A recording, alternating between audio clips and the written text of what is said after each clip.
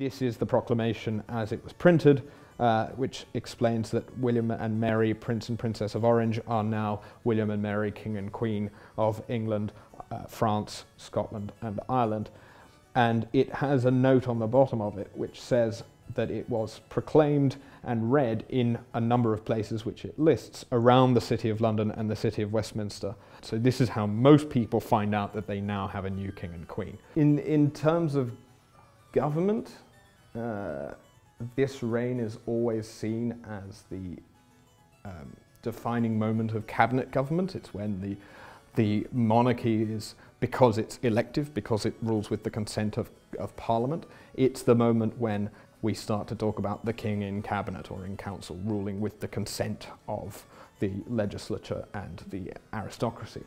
This is another broadside that again would have been published on a wall or read aloud, and it's called Reasons for Crowning the Prince and Princess of Orange King and Queen Jointly, and for placing the executive power in the Prince alone. The fact is that they were joint monarchs, but William had the executive power. He was the one in charge. And so the sixth part of this is actually their justification for that. And it is an entirely unexpectedly misogynistic explanation that a woman should not be in charge of her husband, basically. This is a personal letter of condolence to Lady Anne Walsingham, who I think is part of the Queen's household. This is entirely personal. She wrote this out herself.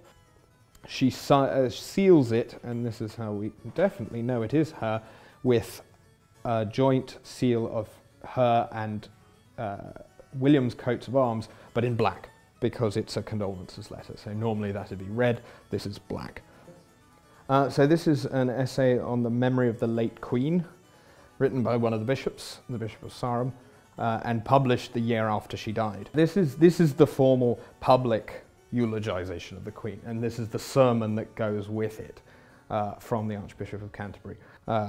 This is the private face of mourning her death. This is the only provenance we have to say that this is true is this piece of paper, or these two pieces of paper, but they say that this locket contains her hair. And it was probably, by the look of it, something that might have been worn on a ribbon around someone's neck or on a ribbon somewhere else as a keepsake of the Queen.